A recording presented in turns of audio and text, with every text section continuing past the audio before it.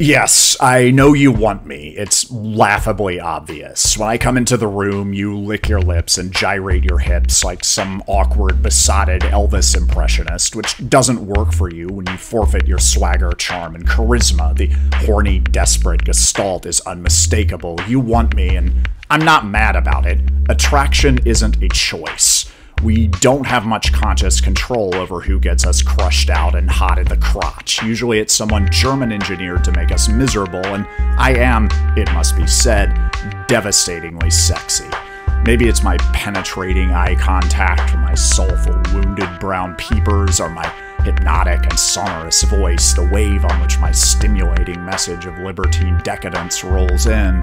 It could be my sly and sophisticated sense of humor, or the strong stillness of my deep, grounded masculine presence, or my well-honed skills as a patient and passionate lover, which are internationally known as those who experience them are doomed to run their mouths. Whatever it is, everybody wants me, and I'm reluctant to complain. The party doesn't start when I walk in, it follows me everywhere I go. There's someone for everyone, and that someone is me, because everyone wants me.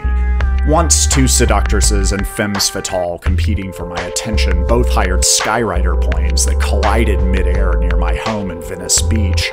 The wreckage landed on Oceanfront Walk, killing and wounding several tourists and traumatizing dozens more, but even if I wanted to, I couldn't reward either of these women with dinner at Burger Lords. My dance card is full front and back, and the waiting list is an unwieldy scroll because, as I mentioned, everybody wants me.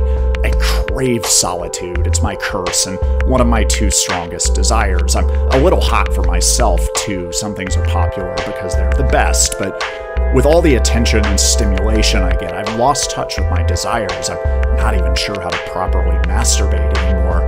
My other strongest drive, somewhat paradoxically, is my hunger for authentic human connection. I want an Algonquin roundtable of my fellow witty cynics and wounded romantics, but everyone is in love with me, which makes them want to be what they think I want them to be, which isn't at all what I want.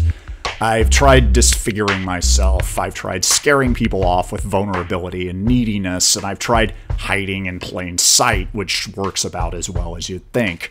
It's a melancholy life for the modern Marlboro man, stranded alone in a crowd. Since you ask, I haven't made up my mind about you yet. I like you too much to get your hopes up, or reject you outright. Our genetic imperatives make monsters and fools of us all, but we have some choice in how or whether to act on our attraction, and I prefer to deliberate and take my time deciding who's going to ruin my life.